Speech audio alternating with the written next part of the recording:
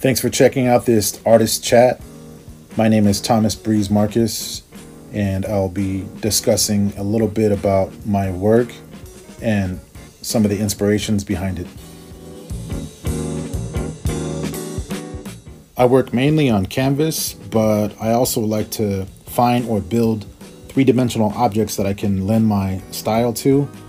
I'm also a large-scale mural painter, and I've been working with aerosol for close to 30 years now.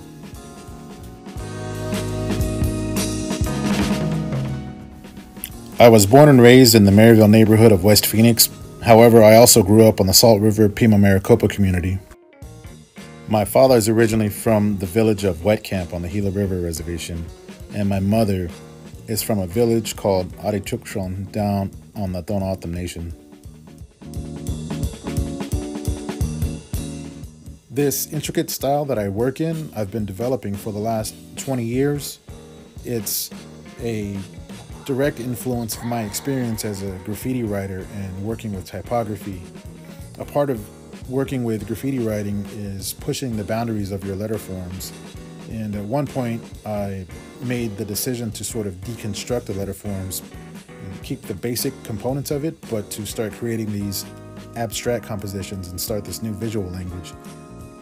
The other main source of inspiration comes from the autumn basket designs and the concept of weaving. Recently, I've branched out into multimedia. I've been experimenting a lot with photography and video, as well as graphic design and animation.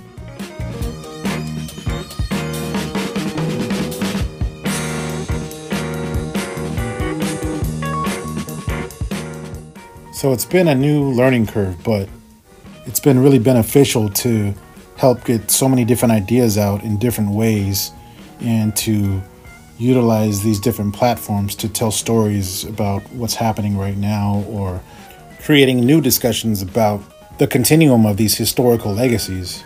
So whether it's through canvas or a large-scale mural or photography, video, multimedia, sculpture, it's all relevant. One thing I hope the viewer can walk away with after seeing my work is the layers and the complexities.